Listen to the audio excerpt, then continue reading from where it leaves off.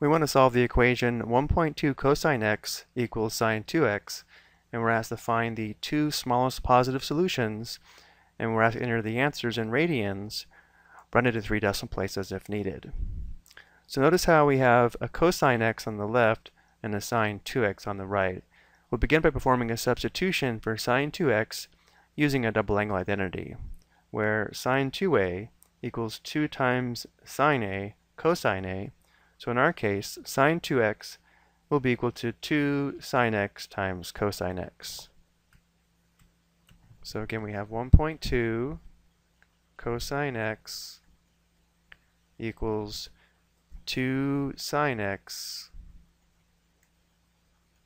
times cosine x. Notice how both terms contain a factor of cosine x, so we'll set this equal to 0 and factor. So let's go ahead and subtract 1.2 cosine x from both sides, which would give us 0 equals 2 sine x cosine x minus 1.2 cosine x. Again, notice how both terms contain a factor of cosine x, so now we'll factor out cosine x, which would give us 0 equals cosine x times the quantity 2 sine x minus 1.2. Now that it's in factored form, if this product is equal to 0, then either the first factor cosine x equals 0 or the second factor 2 sine x minus 1.2 equals 0. Well, notice how this is already solved for cosine x. So let's go ahead and solve this equation for sine x. So we would add 1.2 to both sides and then divide by 2, which would give us sine x equals positive 1.2 divided by 2. So looking back at the equation cosine x equals 0, we should recognize which positive angles would give us a cosine function value of 0, but for a quick review, looking at the graph of y equals cosine theta on the coordinate plane, notice how the cosine function value is 0 at pi over 2 radians and 3 pi over 2 radians. Also, on the unit circle, notice how the x-coordinate is 0 at pi over 2 radians and 3 pi over 2 radians, where on the unit circle x equals cosine theta. So let's go ahead and record those two positive angles as two possible solutions. Of course, they are solutions, but we're only asked to give the two smallest positive solutions, so we'll have to compare these solutions to the solutions we obtain from the second equation. So looking at sine x equals 1.2 divided by 2, we probably recognize that we're not going to find sine function values equal to this quotient on the unit circle or using reference triangles, which means we'll have to use the calculator to get our decimal approximation for x. So if sine x equals 1.2 divided by 2, and we take the inverse sine or arc sine on both sides of the equation, this would give us x equals arc sine or inverse sine of 1.2 divided by 2. And now we'll go to the calculator. We first want to verify we're in radian mode, so we'll press the mode key. Notice how we are in radian mode. We'll go back to the home screen by pressing second mode, and now we'll press second sine for arc sine or inverse sine, and then 1.2 divided by 2, close parenthesis, enter. So one possible solution would be approximately 0.644 radians. Let's go ahead and write that down.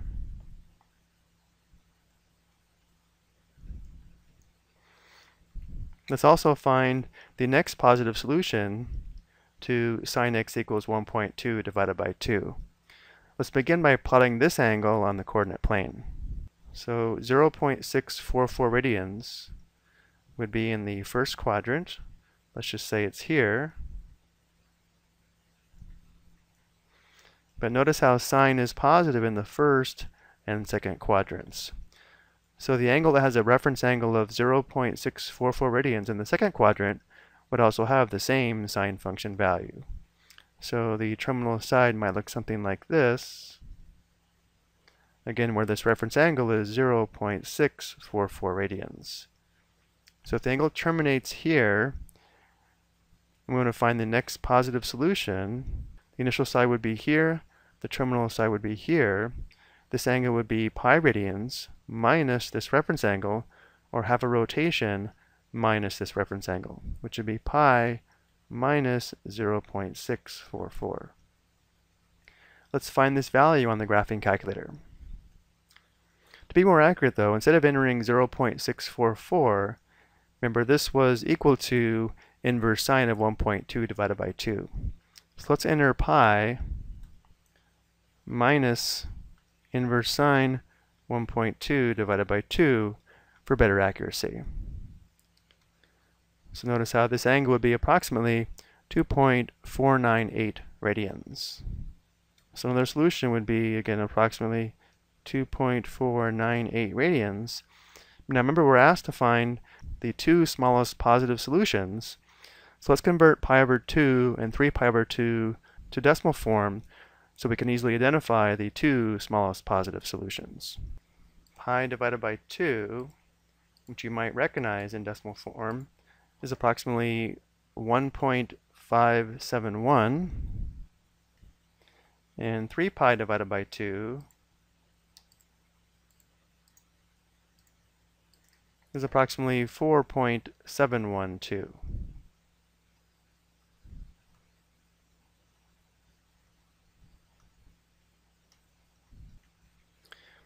Which means the two smallest positive solutions would be approximately 0.644 and 1.571, where the exact value would be pi over 2 radians.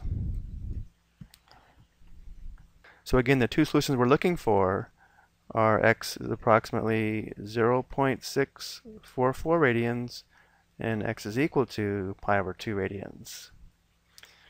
And before we go, let's check this graphically.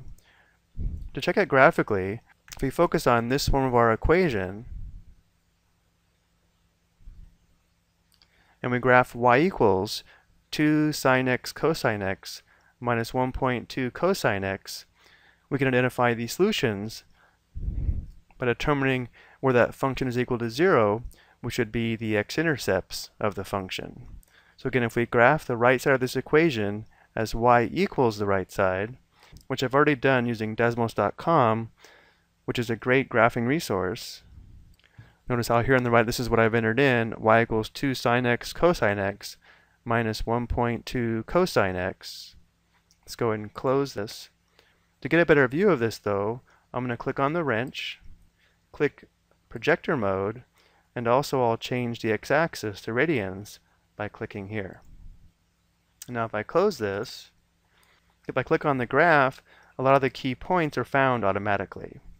Notice how the function value, or the y-coordinate, is 0 here when x is approximately 0.644 radians, which we found as the smallest positive solution.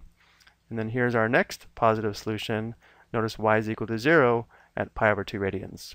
Notice how this also emphasizes that our equation does have an infinite number of solutions because there's an infinite number of x-intercepts. But our question only asks us to find the two smallest positive solutions, which graphically would be the two smallest positive x-intercepts. So the graph does verify our two smallest positive solutions are correct. I hope you found this helpful.